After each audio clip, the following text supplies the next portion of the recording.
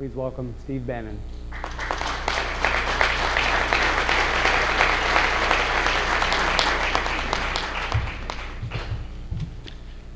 By the way, there's one correction. I'm not my daughter is a graduate of West Point.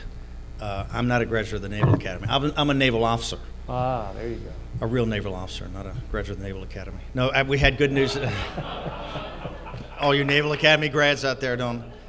We got very good news today. My daughter is a graduate of West Point, and she's a member of the 326 combat engineers at the 101st Airborne, and they got their orders. Yeah.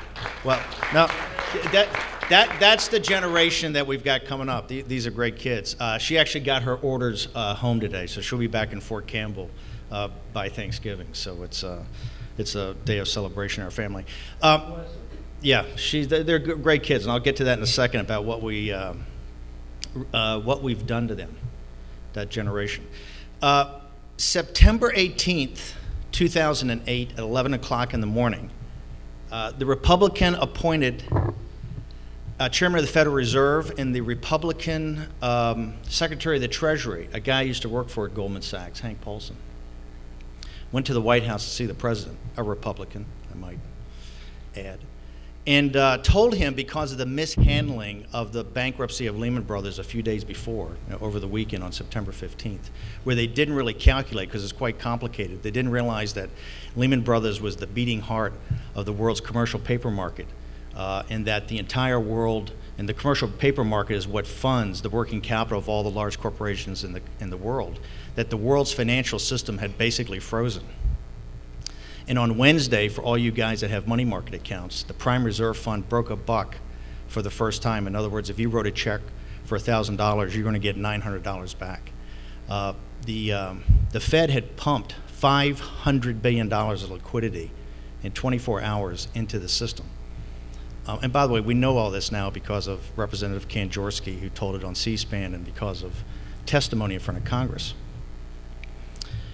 They did the spreadsheets and ran the numbers. They went and told the president that they needed an immediate $1 trillion of liquidity into the system, or that the American financial system would freeze up and basically implode in 72 hours, that the world's financial system would implode in about 3 weeks, and that they could not guarantee any social and political chaos within a month.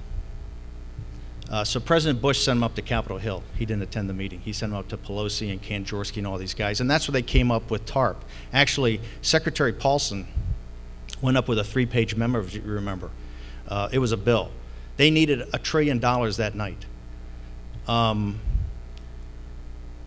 the question gets to be, when you looked at the fiasco, and we'll go through some numbers in a second, how did a situation that, and we had some pretty sizable enemies in the 20th century, Hitler, Mussolini, the military junta in Japan, the Kaiser, Lenin, Mao, Stalin, you go on and on and on. These guys couldn't even envision what we had done to ourselves, much less execute it. They actually told the president, unless you give us $1 trillion immediately, and now we know from Bloomberg it was about $5 trillion of liquidity they needed into the system, of which, by the way, we've never really had an accounting, right? We don't have an accounting today of what really went on, of what liquidity got put into the system. This crisis is of such a magnitude. It's unprecedented in our country's history and unprecedented in the world's history. Let me just walk you through some math.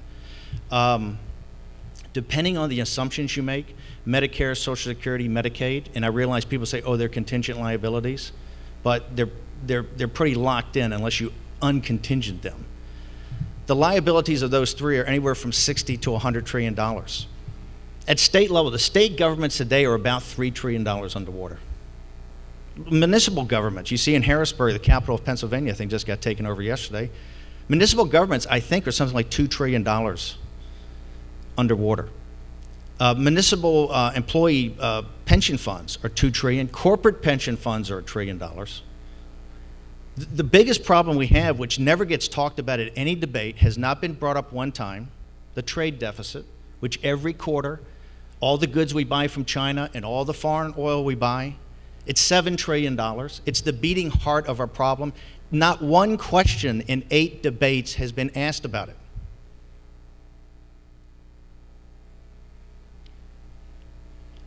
There's a guy named Dr. Kotlikov who's on my radio show.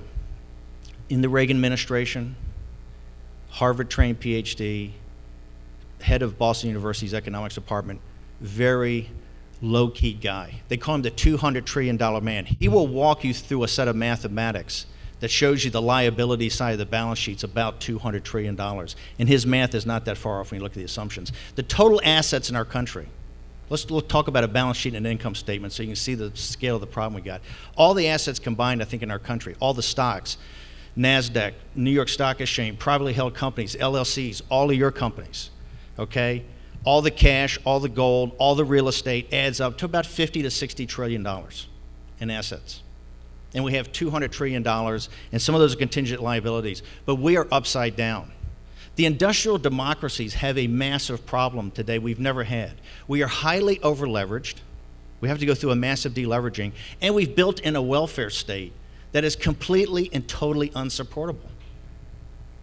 Now, why this is a crisis, and by the way, Barack Obama is not the problem. Barack Obama is a symptom of a problem. We have to remove Barack Obama. I don't doubt that for a second. We have to remove Barack Obama as President of the United States. But that's only and let's talk about this. We had this the reason you're here today on a Tuesday night, listening to some really great guys who are sacrificing their lives and you guys to come to support in one of these new organizations, when you could be doing anything else, and you're the kind of the thin blue line of what's going to save us. Because I go around and talk to groups. Last night I was in Torrance. It's 100 people. It's always the same 100 guys, men and women, throughout the country every time I go. Okay? That's the scary thing. You are the guys who are really going to save us. So the problem is that these numbers are so esoteric that even the guys on Wall Street, at Goldman Sachs, the guys I work with, and the guys in the Treasury Department, because they've made some massive mistakes, and they're the first to admit that. But it's so tough to tie this together because the numbers are so esoteric when you talk about $1.5 trillion deficits and $3 trillion in federal spending and all this. The reason the Tea Party, after Santelli's rant, the reason the Tea Party revolt came about, it's the first time in our country's history that we've had a center-right movement principally led by women, right? If you look at the Tea Party, for the Jasons and all the guys, and I was out there in the Americans First Prosperity and all the guys, this was the first time there was women out there, right? Moms. And the reason is that the women are the chief operating officer of the American family. You know, they don't need to know it's trillions of dollars. They know that every bag of groceries is $100. They know to fill up an SUV is $100. And they know that Buddy and Sis are going to a state college, state university, coming back $50,000 in debt and living back in their room with the soccer trophies they got, with no job prospects. The reason I named the first film Generation Zero, the generation in their 20s and 30s, we've wiped them out. This is the first time in American history a generation's actually given over command to something, and we haven't passed on any positive increase in net worth. Right? The sad thing about the Occupy Wall Street, when you look at those kids, is how ill-informed they are. That's the product. That's the product of the American education system. They have no more earthly idea of the fundamentals of our liberty, the fundamentals of free market capitalism, and they know absolutely nothing about our history. That's why I call them Generation Zero. We've passed on zero net worth, and we've really, and yet I see part of that, my daughter's part of that generation, that are fighting a war that's tougher than any war that our grandparents fought in Iraq and Afghanistan. So there is tremendous potential there. But we are passing them on unless we act immediately, unless groups like you can come together, because the political establishment is not going to do it. And people go, how can you say that? I say, let's just look at the empirical evidence. Since the Tea Party revolt, which the Republican establishment did not support, and if you remember and look back, go to Fox and look at guys I respect tremendously, William Crystal, Dr. Krauthammer, David Fromm. You look at all the, George Will, look at all the intelligentsia of the Republican Party and the conservative intelligentsia. They were mocking the Tea Party. They were mocking these grassroots organizations. The reason I made these films is that my buddies on Wall Street kept saying, oh, these women are a bunch of bimbos. Or, I said, you know, I know Governor Palin and I know Congressman Bachmann, I know these women of the Tea Party. They're every bit as tough and smart as you guys are. I mean, think about it. If the elites are so good, how did we get in this jam? Right? But here's the part that and that's why groups like you, I'm not promoting you. If you don't hang together, this country falls apart. We'll become something very different at the other side of this crisis, because this is the fourth great crisis in American history. We had the Revolution, we had the Civil War, we had the Great Depression of World War II. This is the great fourth turning in American history. And we're going to be one thing on the other side. And by the way, the reason this is so tough is that before, we didn't have competitors like China, or we weren't in hock to guys that are our enemies, or we had an education and a value system of Judeo-Christian values that a guy like Abraham Lincoln could read the King James Bible, Shakespeare's plays, and Plutarch's Lives of the Noble Greeks and Romans, and that's all he had, right? And he wrote the Second Inaugural Address and the Gettysburg Address, because that's all you needed, right? If you look at it for a second, the victory in 2010, and because of groups of Club for Growth, Americans for Prosperity, the Tea Party movement, grassroots movement, it was an unprecedented victory, right? Not only at the federal level.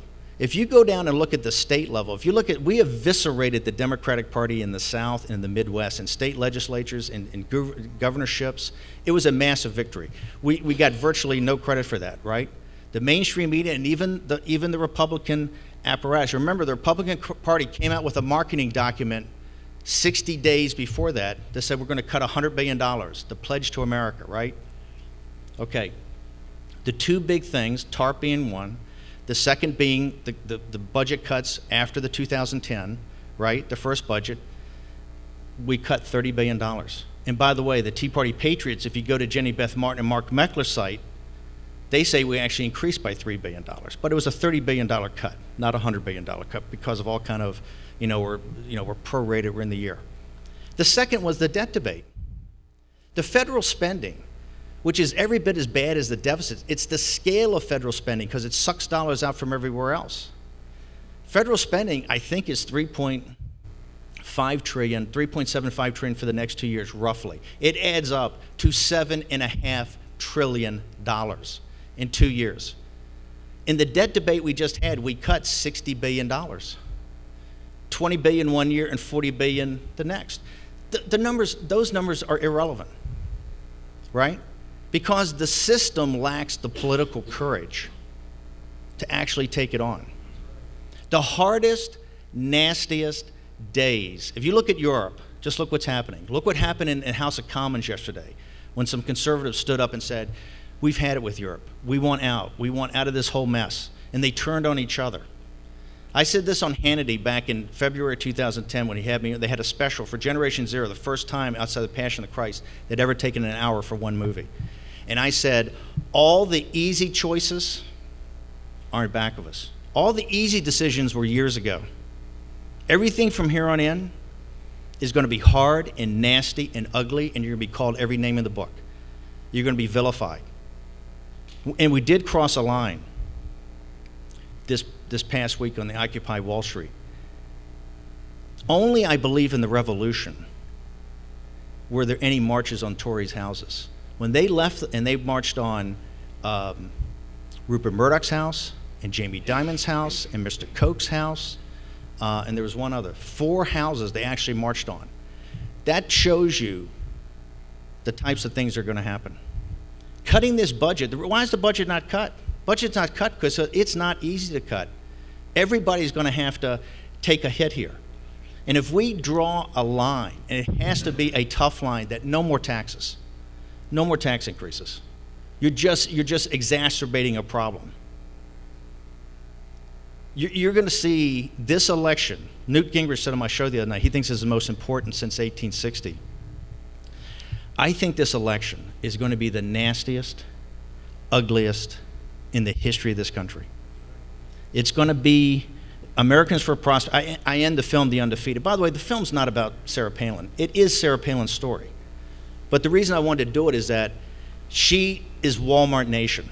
When the movie starts off, she's working on a commercial fishing boat in 1988 with her husband. They own a small commercial fishing boat. And she's not part of the cultural, political, economic, or social elite in the Matsu Valley, which is out of the loop in a state that's out of the loop, right? She is so obscure. She's more obscure than anybody in America today when she starts off. And 20 years later, she's risen by being constant on a handful of principles. But the Undefeated is the values of the Tea Party. It's the values. I've been around this country now for 3 years, showing these films and talking to these Tea Party groups. And these are the people that are, as Rick Santelli so brilliantly observed, they're those who carry the water, not those who drink the water. They're the ones that hold our social organizations together, build our cities, run our little leagues, fight our wars, right? It's the backbone of this country. And they're enraged, and here's why they're enraged. They understand we have a system now that has socialism, as you pointed out so eloquently. We have socialism for the very poor, right? A system that $1 trillion a year in welfare state benefits with no taxes, right? And 60% of the country getting that. And we have socialism for the very wealthy, right? The anger of the Tea Party is not racism. They're not homophobes. They're not nativist. What they are is common sense, practical, middle-class people that understand that they're paying for their own and their children's destruction, right? And that's the rage. You know, the bonus pool this year, the bonus pool on Wall Street of all the financial firms in 2007, the year before, in 2006 and 2007, the 2 years were all the transactions that imploded in 2008. The bonus pool is going to be about the same this year, right?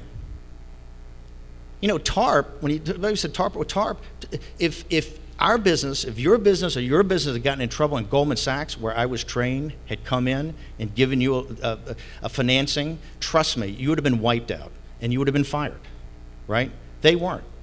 All their stock is worth a ton of money because they weren't. We basically gave them free money and bailed them out. There's no recession in the Hamptons. There's no recession in Georgetown.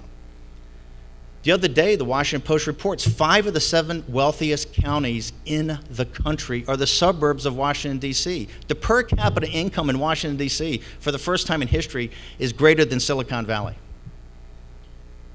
That is not a random event.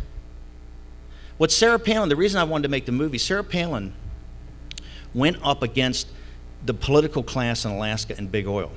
Because it wasn't that it was corrupt. There's always going to be corruption. There's always going to be bad guys taking money. That's human nature.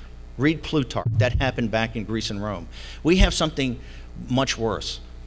A compromised political class. Crony capitalism and a permanent political class, right? It's quite simple. How does a guy go to Washington, basically making $100,000 a year as a lawyer in some locality, and at the end of 10 years, on $165,000 and another $15,000 by federal money he can make, having to keep basically sometimes 2 locations, how's his net worth $5 million? And in 10 years, like Harry Reid, how's Harry Reid's net worth $15 million? That's not even a mathematics, that's just arithmetic. How does that work? That's what the Tea Party, that's what this revolt is about. That's why we have grassroots organizations like AFP and Club for Growth. That's why we have things outside political parties, because people want their voice heard. You are the last line of defense. 3 nights a week I do this throughout the country, and it's always the same 100 people in the room. But I will tell you, as Slade said so eloquently, if you look at the revolution, about 1/3 of the people wanted liberty, 1/3 of the people were hardcore Tories, and about 1/3 were like in the middle and saying, I'm going to see how this thing plays out, right? Our country today is about the same thing. We're a center-right nation of probably 70-30 center-right, but there's only a small core that's prepared to take their Tuesday night and not just write a check, but actually throw your being, like Jason and the team have, in trying to change this, right? And that's what's going to save it. 100 years from now when they look back, If we come out of this crisis and we're still the country that Senator Rubio talked about of American exceptionalism based upon Judeo-Christian values, right? Believing in freedom and being the greatest country in the world in the torch of freedom, if we're that country and it's going to take us 20 years to get through this, right? It's going to be because of guys like you. And if you quit, we are done. Right? We're going to be something very different on the other side. I mean, you can already see in President Obama, you can already see what that's going to be, right? Because that's just the harbinger. The Occupy Wall Street, I tell guys, don't dismiss these kids, listen to them, because it's a shot in the heart of what they believe. And that is off the education system that's taken more money than any education system in the history of the world. Listen to what they believe. That's the future. If you guys don't stand tall.